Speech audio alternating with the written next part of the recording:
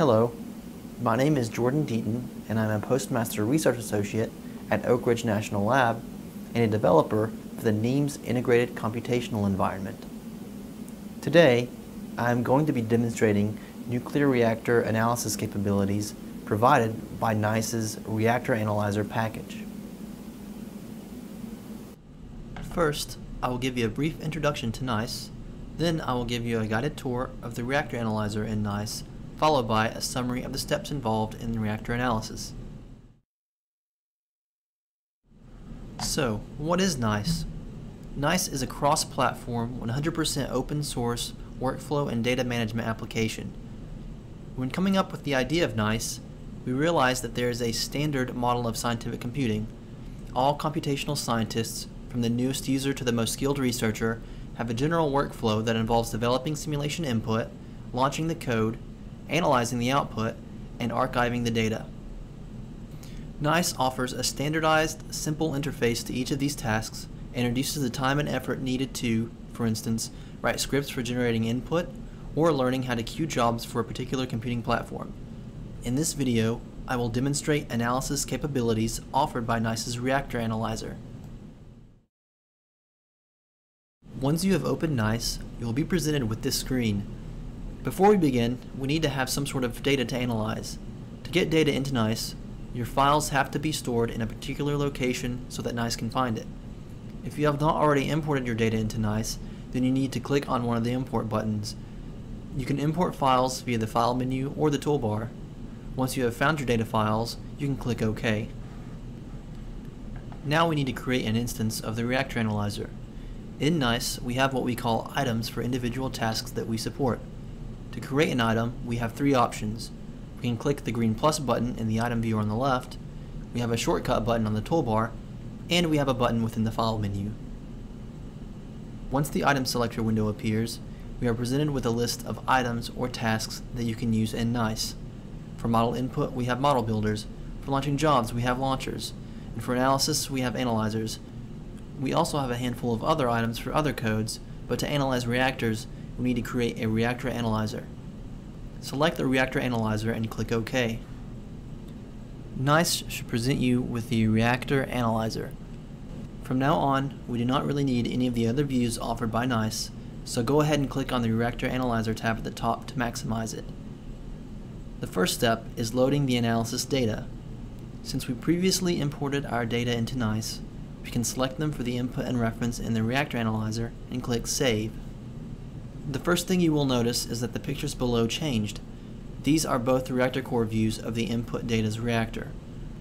We can change what is displayed by clicking on the Views button in the top right corner of each section.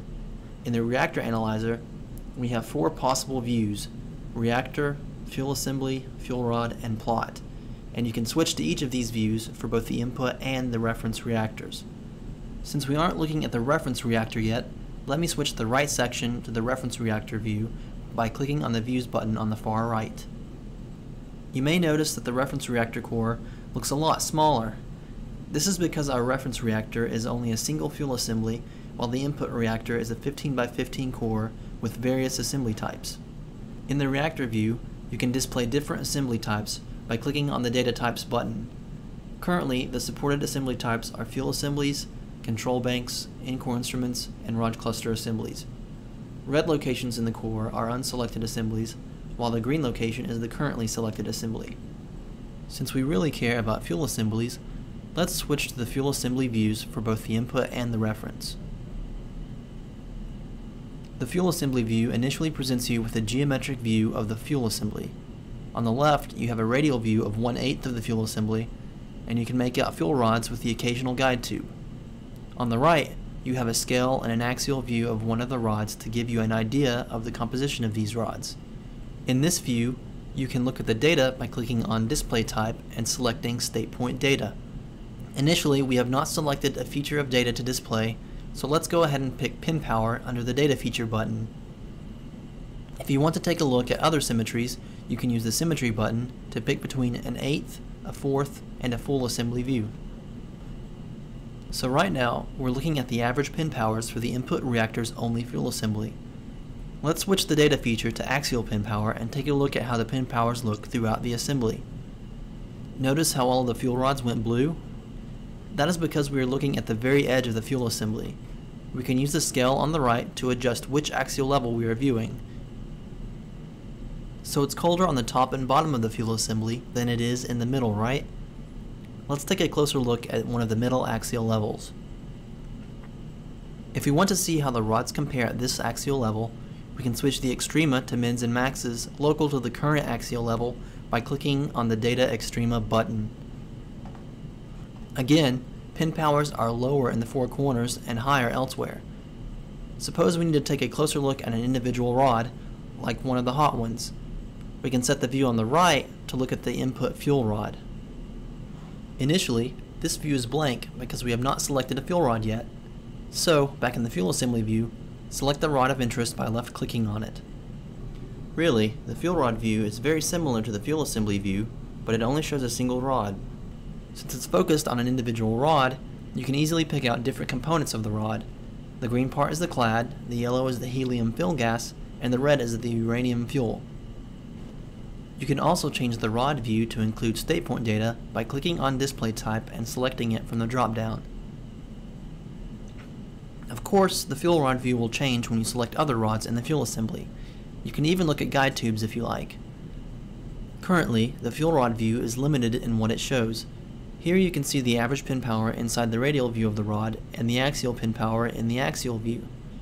Eventually, we will make this view more customizable, including allowing you to use the axial view and the scale next to it to cycle through the different sections of materials composing the rod.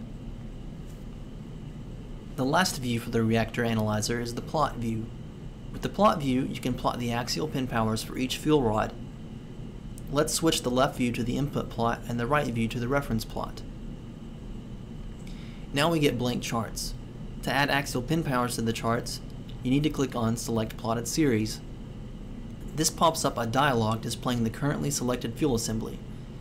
This feature is relatively new and is built on the Eclipse graphical editing framework. What this allows us to do is select multiple figures displayed on the screen.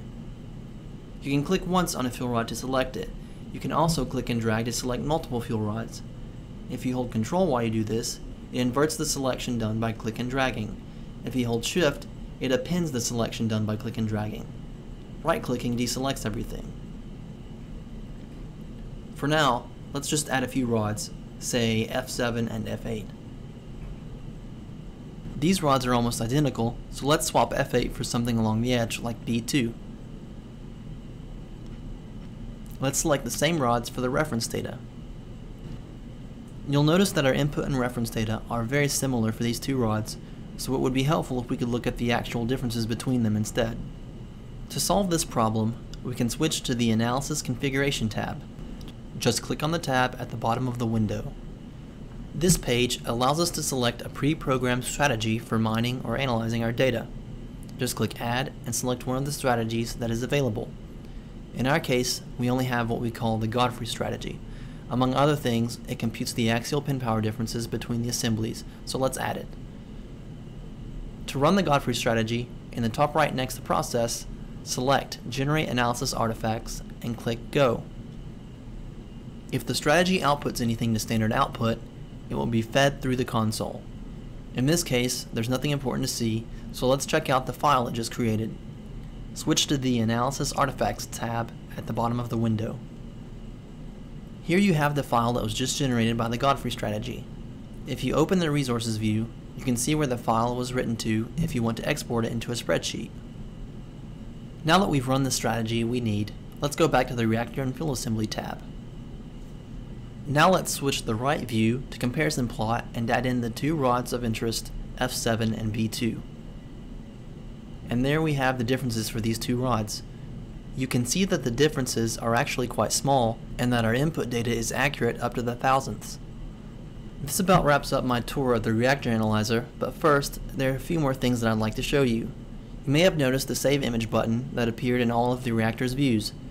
This button allows you to export the graphics you see as images. You can also access every button in the view's toolbars by right-clicking on the view. So, to save the plot of the differences that we just created, I can either click on the toolbar button or I can right-click on the plot and click Save Image.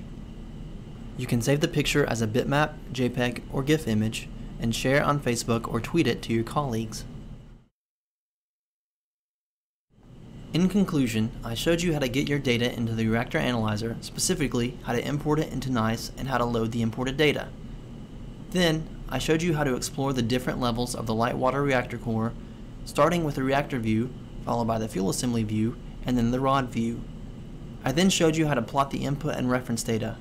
We were able to run a data mining strategy on our data, and then we plotted the comparison data from that strategy. We hope this video has been helpful for you, and we very much appreciate any feedback you may have.